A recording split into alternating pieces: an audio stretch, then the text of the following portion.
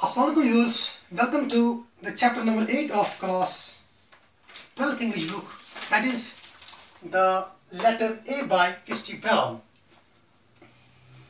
If I ask people with which alphabet, with which letter they begin their academic careers, I feel 95% of people are surely going to say that they began their academic careers with the letter A.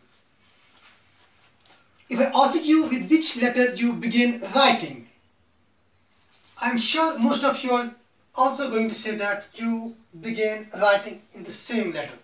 You wrote letter A when a pen was handed over to you.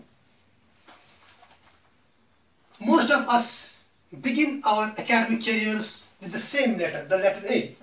In the modern era, in the age of globalization, English has become more important. It has become a linked language of the world. Our medium of education is English, our medium of instruction is English. That's why we all begin our academic careers with the same language and with the same alphabet, the letter A. Now in which circumstances a person writes letter A? A person is not expected to remember that, because usually a person starts writing, reading at an early age, at a tender age. Now how come Chinar-II write an autobiographical sketch on this incident, that how, where and in which circumstances he wrote letter A for the first time in life? This is interesting. Chinar-II was not a normal human being. He was suffering from a disease called cerebral palsy. Cerebral palsy is a neuromuscular disorder. It's a disease in which a person's nervous system and muscular system are not working in a coordinated way. Every system in animals or in human beings works in coordination with the nervous system. Nervous system includes brain, spinal cord, nerves, nerve cells, etc. Every system in human beings works in coordination with the nervous system. But in this disease, in cerebral palsy, a person's muscular system and nervous system are not working in a coordination. Now how this disease is caused? This disease is caused by injury to infant's brain during early infancy or during late pregnancy. What are the symptoms of this disease of cerebral palsy?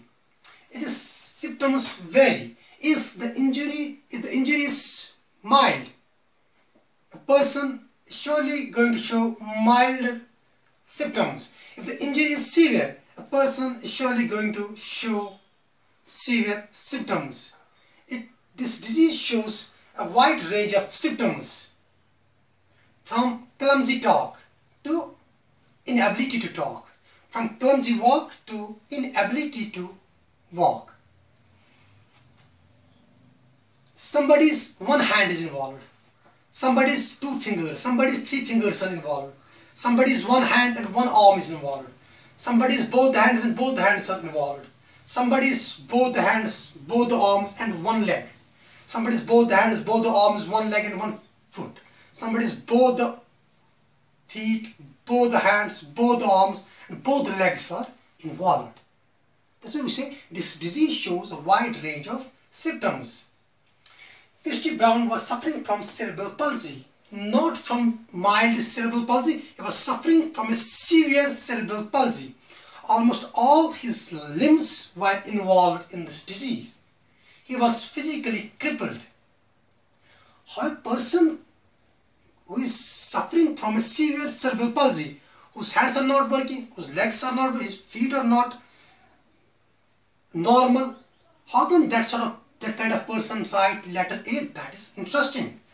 That's why Chinar-II writes an autobiographical sketch on this subject, that when, where and how he wrote the letter A for the first time in his life.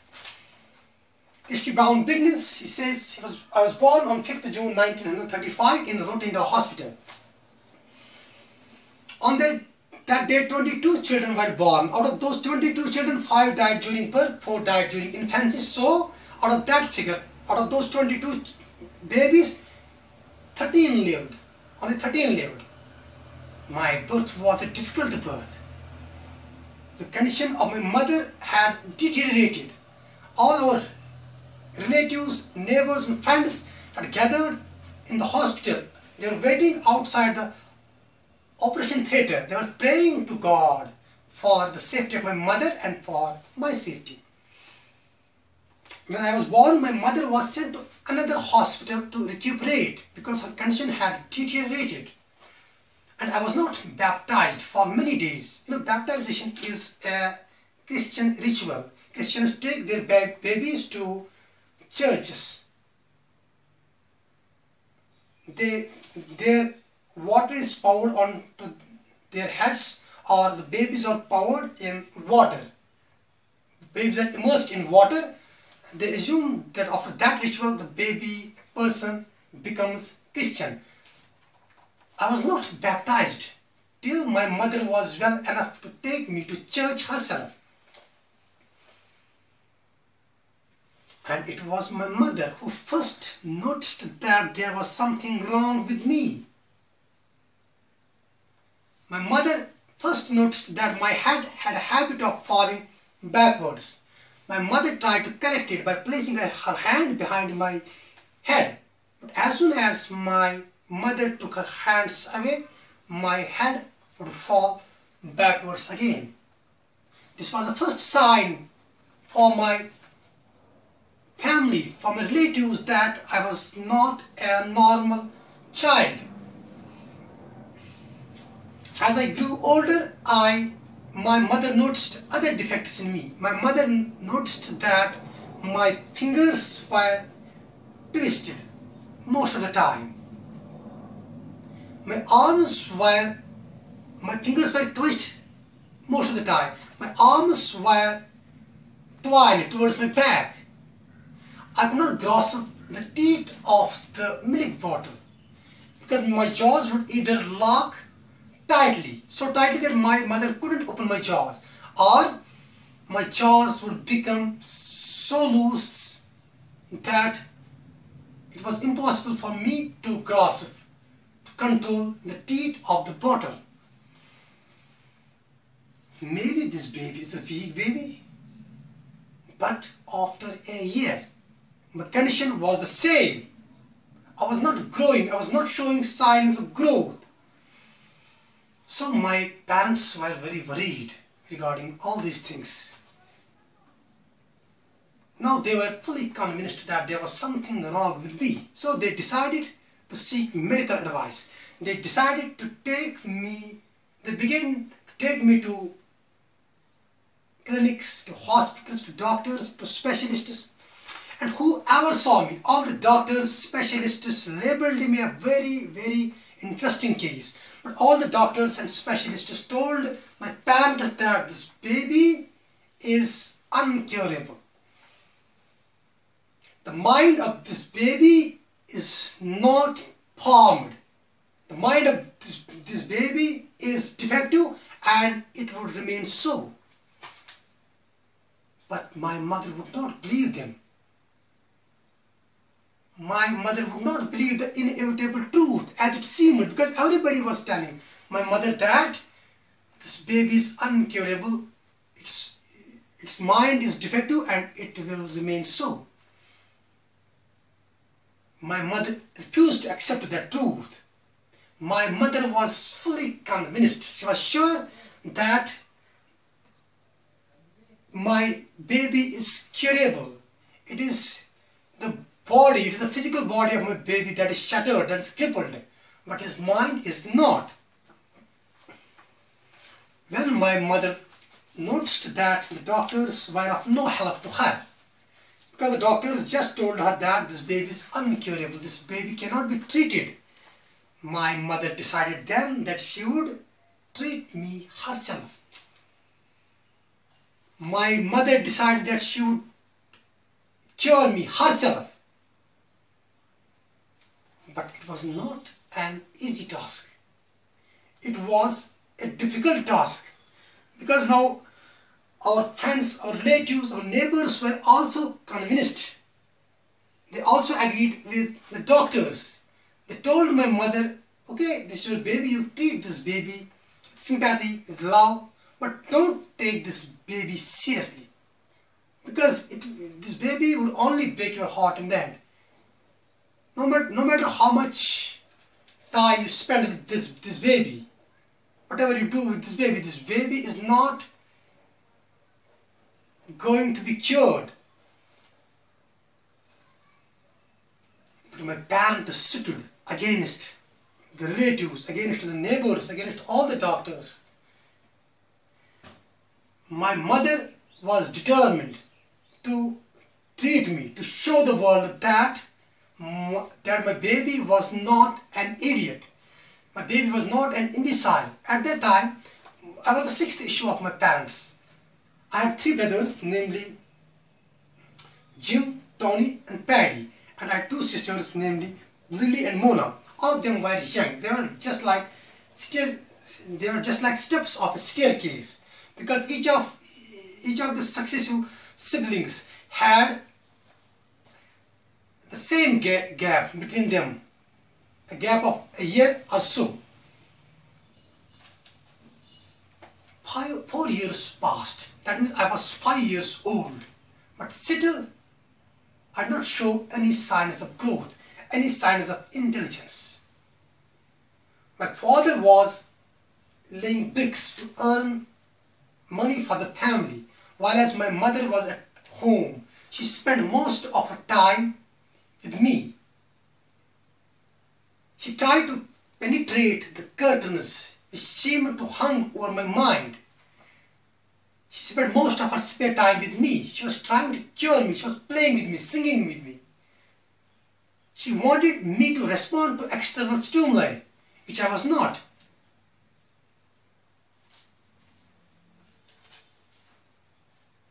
I was not showing any signs of growth, any signs of intelligence.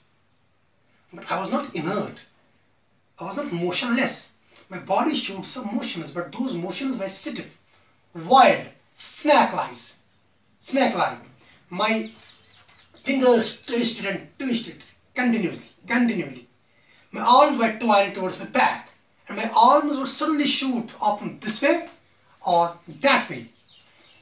I had no control over those movements. My head lolled sideways. My head had a habit of falling sideways. I was a strange person. I was a strange child. I was an abnormal child. My mother tells me, she often tells me different stories of how much time she had spent with me. Especially my mother remembers one day when she had spent a lot of time with me, and she was determined to make me respond. She had shown me pictures of animals, flowers, trees, birds. She wanted me to repeat the names of those animals, those trees, those birds, but I couldn't. She was determined that she would make me repeat those names, but I couldn't. She tried very hard. I couldn't. Then my mother was extremely exhausted. She had come close to my ear and told me, "Christy, please, if you are not able to speak, you at least nod your head if you liked these pictures, those birds, those animals, those flowers or not." But I couldn't. On the contrary, what I did, my hands reached up and I grasped her hair. Gently she loosened my hands, she loosened her hair, and she had run away from that room, weeping. At that time, she seemed to have lost her hope in me. At that time, she was really depressed. She had lost almost all courage in me. And when the relatives, friends, they began to talk about institution. You know, there are different institutions for different kinds of people. For example, for blind, There are different kinds of institutions for deaf. There are different kinds of institutions. Similarly, my relatives, my nears and dears, they began to think on the similar lines. They told my parents that this baby, you should send this baby to an institution. But my mother did not agree with them. She sort of quarreled with all of them. She told them, never, I will never let my baby go there. I know, I am still sure that my baby's mind is not abnormal. It is his physical body that is abnormal, not his mind. He is physically crippled, not mentally. But in her heart of hearts, she was very worried. She was very worried, but because she did not have a single evidence to prove that her baby's mind was not defective. In her heart of hearts, she prayed to God, God, you give me at least a scrap of evidence so that I can prove myself, so that I can prove my point of view that my baby is not an idiot.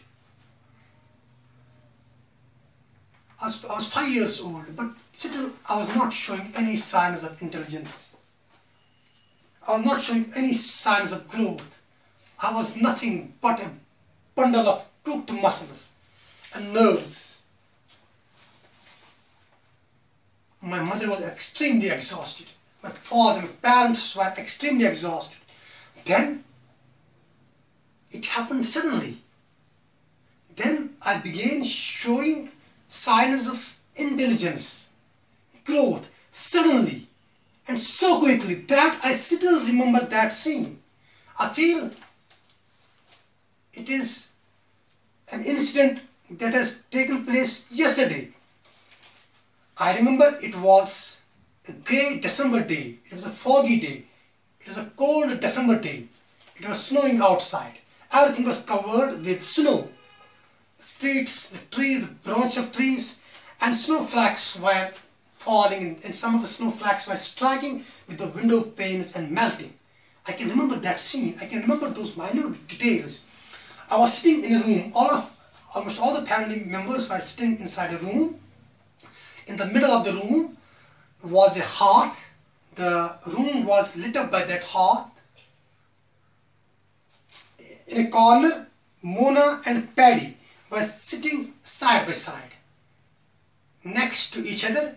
They had some school primers, some school books before them, and they were writing with a piece of bright yellow colored chalk on a slate. I remember it was the chalk that attracted me the most. I remember all these minute details. Suddenly an impulse originated in my heart. I wanted to do what my sister was doing. I reached towards my sister. I snatched the piece of bright colored yellow chalk from my sister's hands impolitely. I don't know why I used my left foot. But the fact is that I used my left foot. I snatched the piece of chalk from my sister's hands, and I wanted to do what my sister was doing. My sister was writing something on a board. I also wanted to write. I made a wild sort of scribble, a wild sort of line on the slate. And all the family members, my brother, sister, my father, they were frozen. They were immobile. They were surprised. They were stunned. They were looking towards me. I looked towards them. They were looking towards me. Because it was not less than a miracle. My mother came from the pantry. She followed other family members. That means other family members were looking towards me. My mother also looked towards me. She crossed towards me. She was going to other room, but she came towards me. She sat beside me. as she had done many a times, hundreds of times, and she told me, Christy, I will show you what to do with it. Christy, I will show you. My mother took another piece of chalk. She wrote letter A. She wrote letter A on the floor and told me, Christy, copy it. Christy, copy this. I tried. I made a wild sort of line, but my body stiffened. I was exhausted. I wanted to throw the chalk away. I didn't know how the chalk had come in my toes, what I was doing, how I was doing. My mother, she stood behind me. She patted my head, my shoulders. She told me, Christy, you try again. There was stillness in the room. Everyone was looking towards me. They were immobile. They were frozen. They were waiting for a miracle in the midst. I tried again. I made a wild stab with the chalk and produced a crooked line and nothing moved. I tried, I produced a crooked line. Crooked line means I made a line, I drew a line, but that was not a straight line, that was a crooked line. My mother whispered me, Christy, you try again. I did. I stiffened my body. I tried a third time. I drew one side of the letter. I drew half the other. I drew one side of the letter. I tried again. I drew half the other side. Half the other side. I was tired. I was confused. But I drew it. I drew the letter A because before it was on the slate, before every family member, it was a letter A. It was wobbly, it was shaky, it was not looking nice. It had an uneven center line. The center line was not even, but whatever it was letter A. I had done it. I proved my mother's point. I proved that I was not mentally defective. I proved my mother's point that I was physically crippled, but I was not mentally crippled. My father hoisted me on his shoulders. Tears streamed down from my mother's eyes. It was an emotional moment for my mother, because all her hard work, all her sympathy, her love was finally rewarded. I had done it. I had begun to express myself. No doubt I couldn't speak. I was not speaking. I could never speak in my life, but I had begun to express myself. I would express myself through writing. I would write.